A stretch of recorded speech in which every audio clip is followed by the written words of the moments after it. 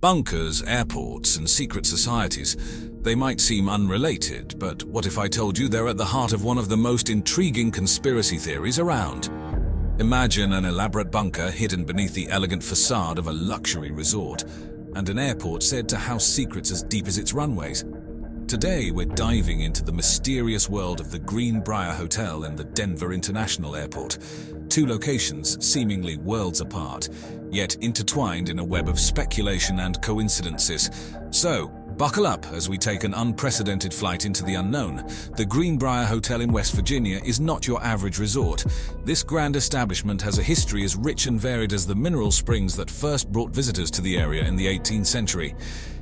Constructed in 1778 as a simple guest house, the Greenbrier grew over the centuries into a sprawling 710-room hotel surrounded by a stunning 11,000-acre estate, complete with golf courses, spa facilities, and fine dining.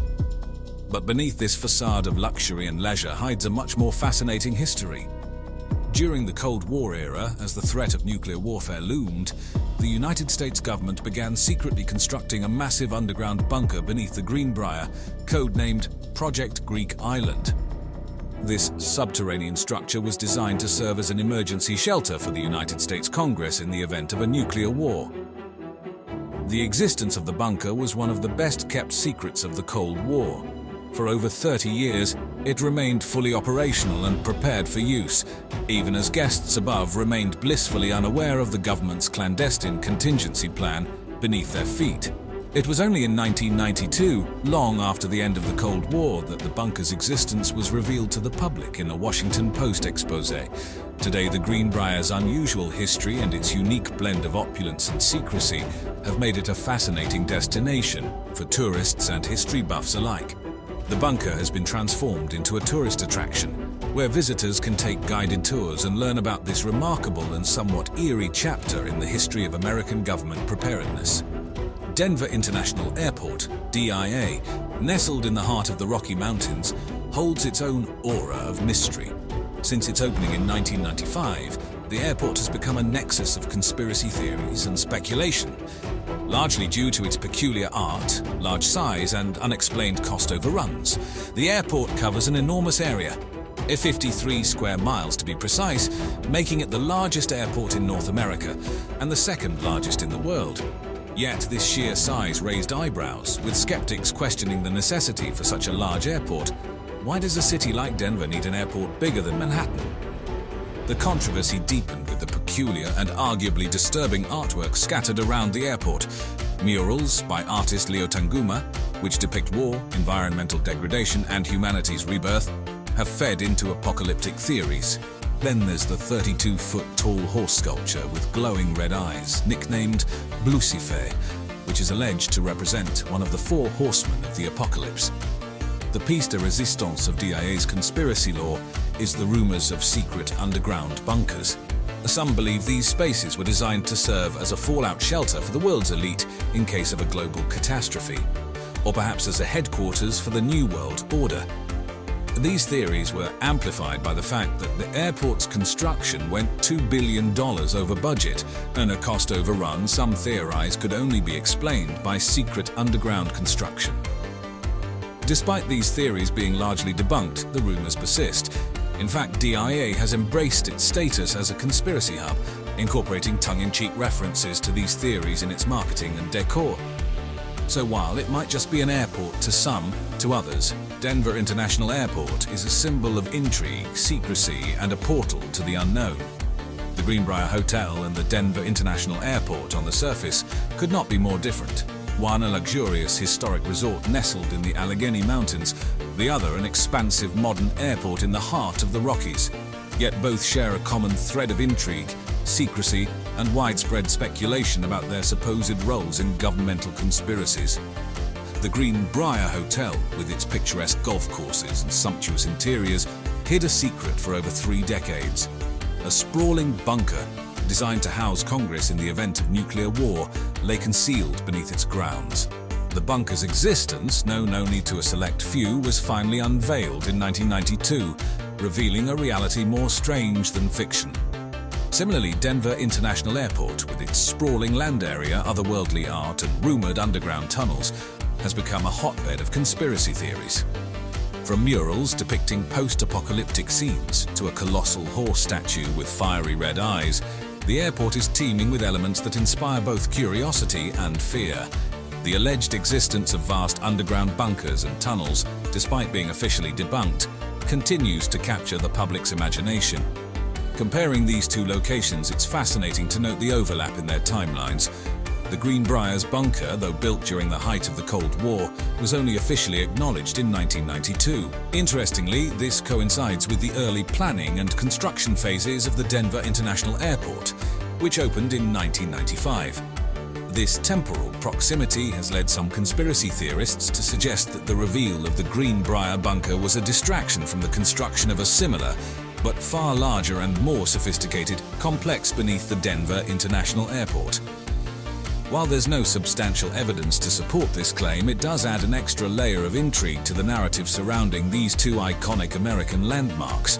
Now here's a little wrinkle in the story that makes the whole scenario a bit more intriguing.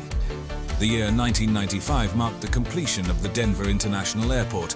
The same year, the classified congressional bunker at the Greenbrier Hotel was exposed and decommissioned.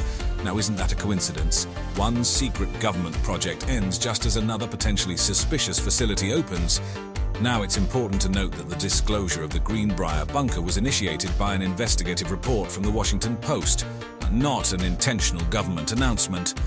But still, the synchronicity of these two events has fueled speculations and given conspiracy theorists another layer to their theories.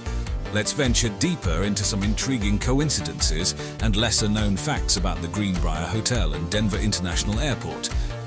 These places are not just linked by conspiracy theories, but also have unexpected connections that further fuel the imaginative speculation. Firstly, the timing of the revelation about the Greenbrier's bunker and the completion of Denver International Airport. The bunker at the Greenbrier was exposed in 1992, the same year that construction on Denver International Airport began. While this could be purely coincidental, the temporal link has not gone unnoticed by those inclined towards conspiratorial thinking. Additionally, both locations have ties to the Freemasons, a fraternal organization often associated with secret societies and conspiracy theories. The dedication stone of Denver International Airport contains a Masonic symbol, and the time capsule beneath it is addressed to the people of Colorado in 2094 inches from the New World Airport Commission, a group that apparently never existed. For the Greenbrier Hotel, its designer, Dorothy Draper, was known for her distinctive style using Freemason and Illuminati symbols, further fueling theories of secret societies' involvement. Another noteworthy point is the significant funding each location received from the government. The Greenbrier bunker, of course, was a government project. Denver International Airport, meanwhile, received substantial federal funds for its construction, despite being a project that seemingly could have been handled at the state level. Some posit that once the Greenbrier bunker was exposed, a new, more covert facility was needed. Enter Denver International Airport. This theory suggests the possibility that the airport serves as the new protective fortress, this time not just for Congress, but potentially for a broader set of the government and possibly military elite. Could this be the case, or are these merely coincidences in an ever-evolving world? As we navigate through these theories, it's crucial to approach them with an inquisitive mind, but also a generous dose of skepticism. For now, these remain intriguing conjectures, blending facts, assumptions, and imaginative narratives into a fascinating puzzle. Finally, let's consider the size of Denver International Airport. It's notably the largest airport in the US by total land area, nearly twice the size of the next largest, Dallas-Fort Worth. This, combined with reports of large amounts of soil being moved during construction, has led some to speculate about what might be hidden under all that acreage. Could it be a modern version of the Greenbrier bunker, built for a new era of concerns? Now we delve into the realm of evidence and debunking. For conspiracy theories to take hold, there must be a grain of truth, an element of mystery or anomaly.